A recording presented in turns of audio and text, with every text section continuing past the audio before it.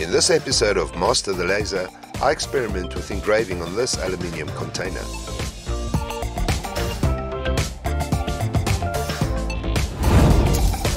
Laser Master. Master the laser.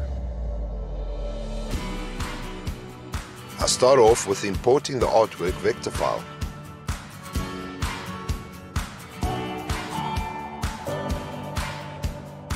Which proves to be really massive. Okay, no problem. I center it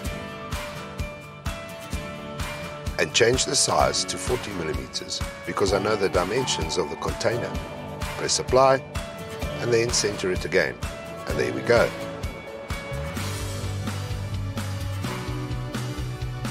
That part's done. Now for the parameter settings. I leave the factory default as is, except for the loop count. I think 2 will work better in this case. And I leave the hatch settings because I don't want any fills. I want to see what it looks like with just an outline engraving.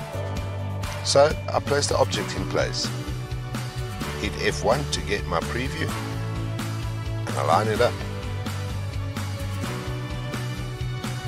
Okay, looks good, and so I hit F2.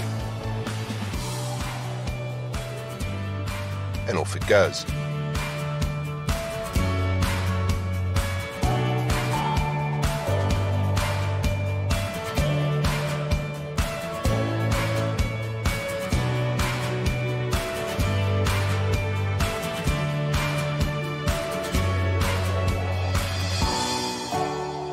And I reckon that looks pretty good with just the basic settings.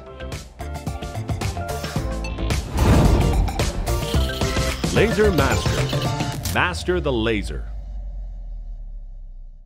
At am.co.za, we have always taken pride in our products and customer service. Our Google rating represents our commitment to providing our clients with the best support possible. We have officially achieved a rating of 4.9 stars and an astounding 699 reviews for our Jet Park branch in Johannesburg at the end of 2020.